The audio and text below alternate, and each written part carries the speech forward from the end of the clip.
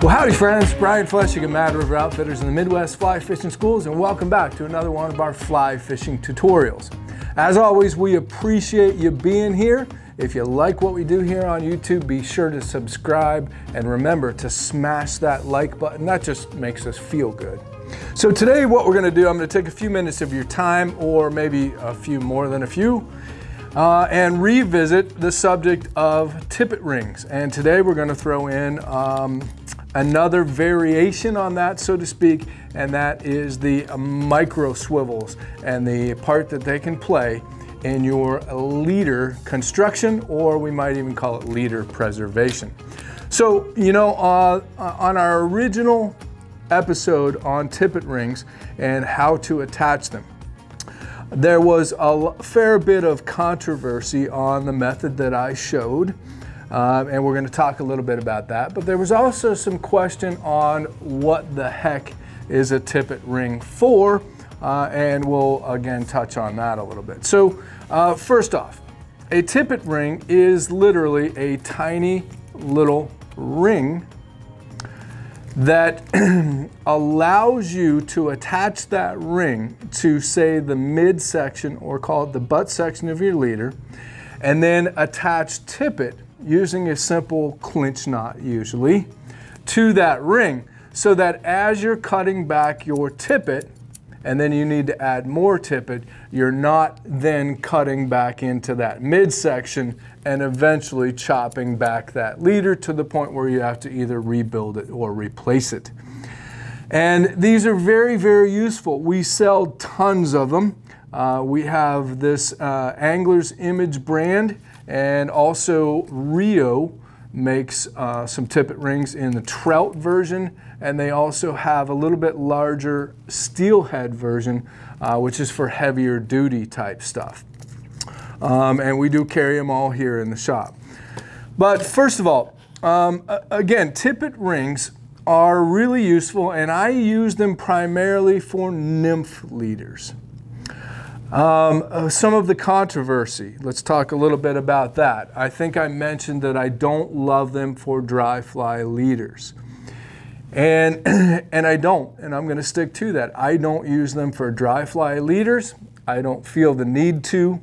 A lot of times I'm using poly leaders or furled leaders anyways, so I don't need them.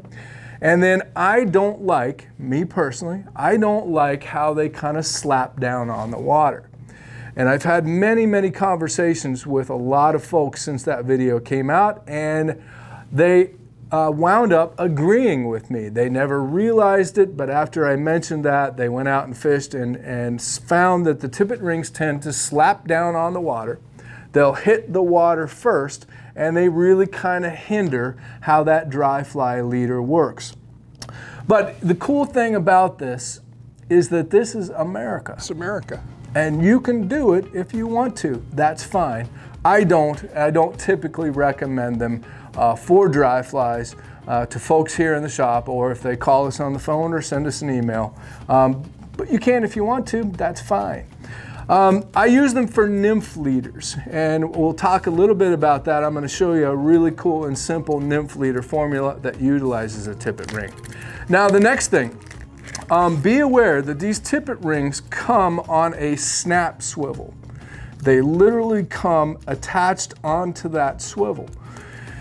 Worth noting, we get quite a few phone calls and emails from people that buy these from us, and they say, hey, I ordered tippet rings and you sent me a snap swivel. Well, if you look closely, for example, get your magnifiers on, you'll see that the tippet rings are on the snap swivel. Now the way I do this is you're just going to take that snap swivel off. I've got a little tether in my leader wallet where I attach this snap swivel. So I've got these, and it's I'm basically just a piece of monofilament that's inside my leader wallet, inside my vest, so that I can easily pull that out. It's on a tether, so I'm not going to lose it. And then the way I attach these is I grab my hemostats, and I grab the one closest to the end, and I grab it with the hemostats, okay? And that way I get a really positive grip on it, and then I can pull it off the snap swivel, and then I can easily tie my tippet on, and then I've got something to pull against to tie that knot. This method has worked well for me. In fact, let me just go ahead and do it, and we'll pull out a piece of Maxim Ultra Green here, thread it through, and this way it's a lot like tying on a fly. I get a really positive grip. I tie my simple clinch knot there. I moisten the knot, of course. I moisten the knot and cinch it down. Now, if you don't have this positive grip of having it in the hemos here, remember that when you're cinching a clinch knot down, you never pull on the tag end. You only pull on the standing end. But with most hemos, I can get a very positive grip. It holds on to that tippet ring, and I get a really nice knot. I have really positive grip, something to hold on to, okay? If you're trying to hold on to the tippet ring by itself to tie this knot, well, good luck with that. Now, a lot of critiques were that the hemostats were going to damage the tippet ring. Friends, they're not going to damage the tippet ring. And most of your hemostats have non-serrated tips to them, so you're not going to hurt that tippet ring. It's absolutely not a concern at all. You know, a lot of question was that you should thread the tippet ring while it's still on the clip. And again, it's America. This is America. You can do that if you want. That's fine, and if it works for you, great. I've always just had trouble getting it in there, okay? I can't see the hole as well. And then when I go to pull it off the clip, okay, I have a little bit of trouble, and I really don't have as positive a grip to tie that knot and to cinch that knot. Even if I left it on the clip and tried to tie the knot, it just doesn't work as well for me. So, you know, for crying out loud, try it both ways and see what works best for you. But like I said, I always reach in and grab the last one with my hemostats, slide it off, get a real positive grip with the hemos, and tie it on, okay? But again, you can do it however you want, but try it both ways and see what works best for you.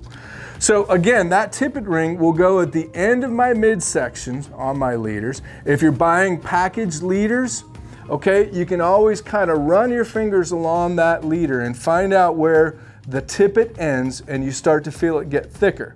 You can simply cut right there, tie your tippet ring onto that midsection, tie that tippet back on, and then as you cut your tippet back, add a new piece of tippet to that tippet ring. You're not cutting into the midsection. Theoretically, you could have that midsection on there for months, maybe even years for that matter. But another product that has kind of recently been creeping back into fly fishing. When I was a kid back in the 80s and 90s, we used to use the swivels a lot. And Scientific Anglers has kind of reintroduced these micro swivels. I was always buying them from regular tackle shops, but now you can get them at fly shops and of course at madriveroutfitters.com. But they're literally little fly fishing sized micro swivels. And I absolutely love these things. I use them for almost all of my streamer leaders these days, and I use them for almost all of my bass fishing, even pike and muskie fishing, although I typically don't need them as much there. But the swivel is basically two tippet rings with a swivel in between. And they come in these little cups with this as I do the tippet ring. I grab onto them. Of course, that's going to entail putting the glasses back up. And I grab onto one of the rings, get a positive grip on it. Again, you're not hurting it. And I can tie that in between the midsection of the leader and the tippet. And what this does, especially for larger bass bugs, okay, big wind-resistant hair bugs, say like a Dave Whitlock's fruit cocktail or an Umpqua swimming frog, or even weighted streamers, a lot of the Kelly Gallup type stuff, they can tend to twist a leader. And these swivels will prevent that from happening. Also, in the back of your head, you might be thinking that it's going to allow a bit more freedom of movement for that fly as well, which very well could be true, but it does prevent the tippet and, to a certain extent, the midsection of the leader from twisting on those heavy flies that can be challenging to cast. So let's say that you're fishing streamers and you're buying your leaders. Some of the best streamer leaders on the market these days for floating lines, I love the Big Nasty leaders from Rio. And again, you're just going to take that Big Nasty leader, which is 6 foot in length. So you're going to figure that about a foot of it is probably tippet. And you're going to figure out where, probably right about there. Maybe a little bit more than a foot on here. Maybe about 18 inches or so is, let's call it tippet. And in this case, it's 12 thousandths tippet, which is of course bigger than 0x. And that's about the least in diameter that I'm going to use for average bass bugs or for almost any large modern or articulated streamer. So you're just going to cut right there with your snips. You're going to tie the swivel onto now your butt section and then reattach that piece of tippet. You're going to have an appropriate stiff 12 thousandths tippet in your vest or your sling pack or kit bag, and then as you cut back and your tippet's now that long, you can simply tie onto that swivel to reattach your tippet. And once again, this butt section may well last you all season for that matter, as long as you don't damage it or get it hung up or anything. So the micro swivels from Scientific Anglers, they come in 2 different sizes. There's the 25 pound, and that's going to be for your smaller type stuff. And I usually wind up finding myself using the larger of them, the 40 pound. Just, I think, a little bit safer. And one of the negatives that people might say, especially if you're fishing a hair bug or even a popper for bass, is yes, they are going to be prone to sink a little bit, but that's okay. With a popper, I'm not overly worried about my presentation. And then if that portion of the leader does sink just a little bit, guess what? You're going to get a better pop out of a popper. You're going to get a better dive out of a diver. It doesn't bother me whatsoever. And of course, off of a sinking tip line or a streamer leader, who cares? Just prevents that leader from getting twisted up. So an even better alternative to a tippet ring is the micro swivels. 2 sizes. You can find them at madriveroutfitters.com. Now, if you're tying your own leaders, let me just give you real quick a couple leader formulas. Let's make room for the whiteboard, and I'll give you a couple simple formulas and show you where to insert the tippet rings or the micro swivels. Okay, so a couple of basic, simple leader formulas that you might find useful, and I'll show you where to incorporate the tippet rings or the micro swivels. So let's say a basic Nymph leader formula. Okay, so a couple of basic leader formulas that you might find useful and will incorporate a tippet ring and or a micro swivel. But let's say a basic Nymph leader formula. And I know this will be controversial, but yes, I use this basic Nymph leader formula whether I'm fishing an indicator and split shot or whether I'm tight lining or Euro nymphing. I might change the length of it, you know, depending on what line I'm using, but this basic formula I think you can play around with. And the first component of that is the butt section is made of amnesia. So I'm going to go approximately 3 foot of 20-pound amnesia. And if you're not familiar with amnesia, it is a wonderful, wonderful material that can be found at most good fly shops. Comes in a variety of diameters. But I use the 20-pound test, especially if I'm using this with strike indicators and split shot. The 20-pound test, which I believe is 19 thousandths in diameter, it tends to work really well off a variety of line sizes, 4, 5, 6, even 7. I'll do this same exact leader formula for steelhead. Then I'm going to switch over to a limp and a much softer type material like Maxima Ultra Green. Everybody knows we are all Maxima fans around here. I was taught to use Maxima many years ago by 3 of my mentors, Lefty Cray, Flip Pallet, and Kelly Gallup.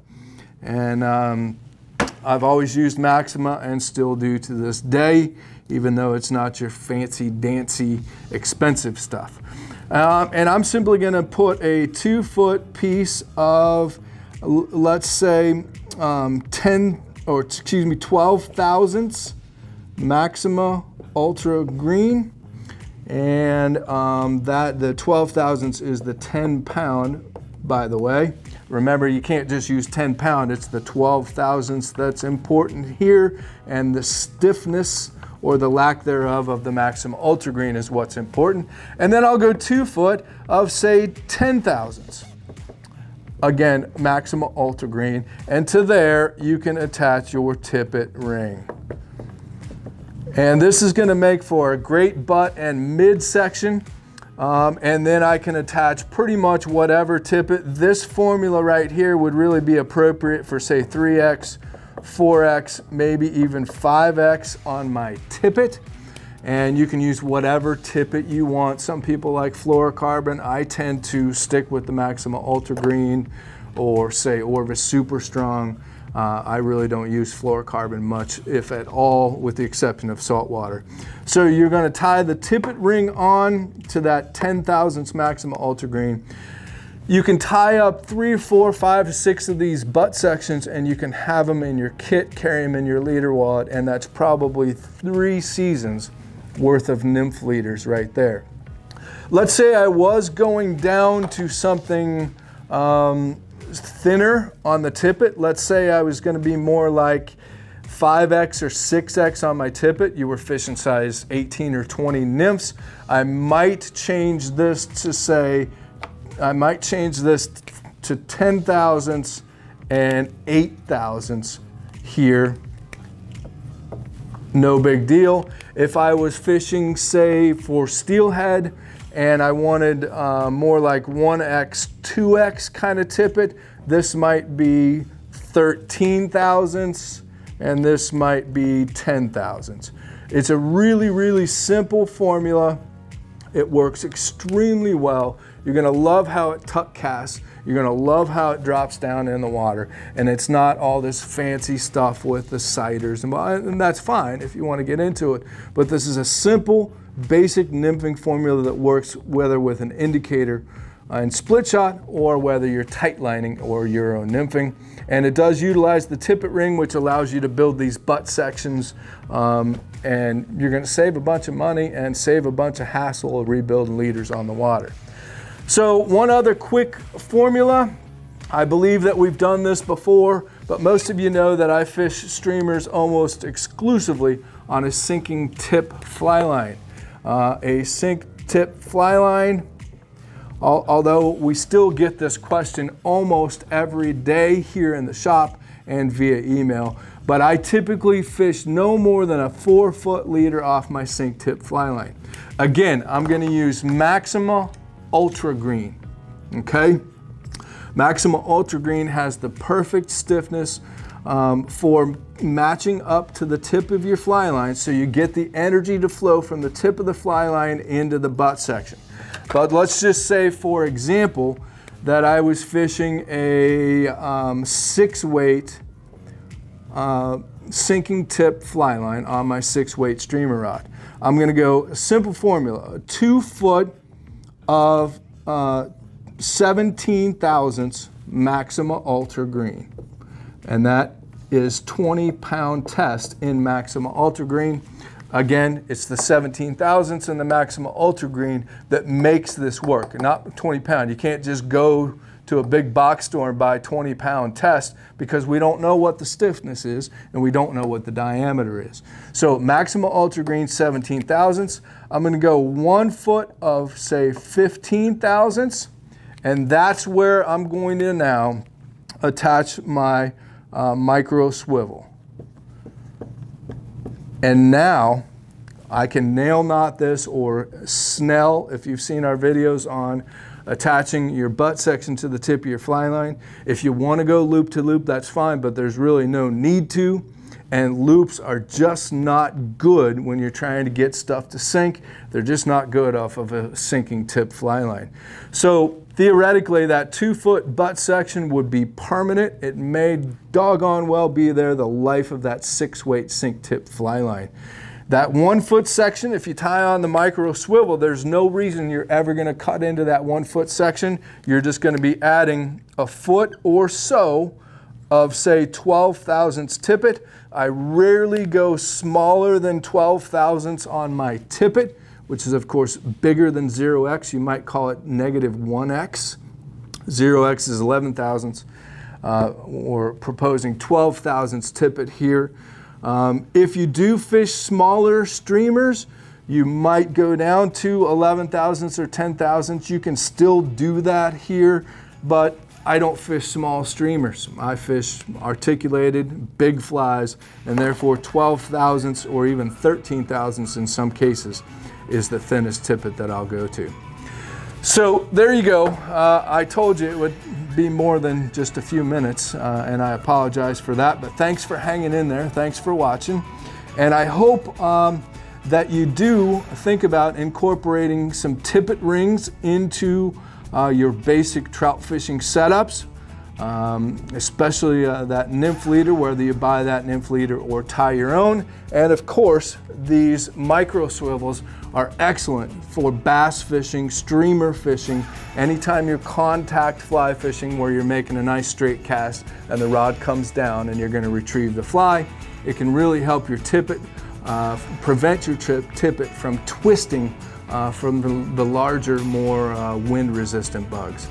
So again, thanks as always for watching. We really appreciate it. Be sure to subscribe and stay tuned because we've got a lot more coming at you. If you like this video, hit subscribe. It helps out a lot.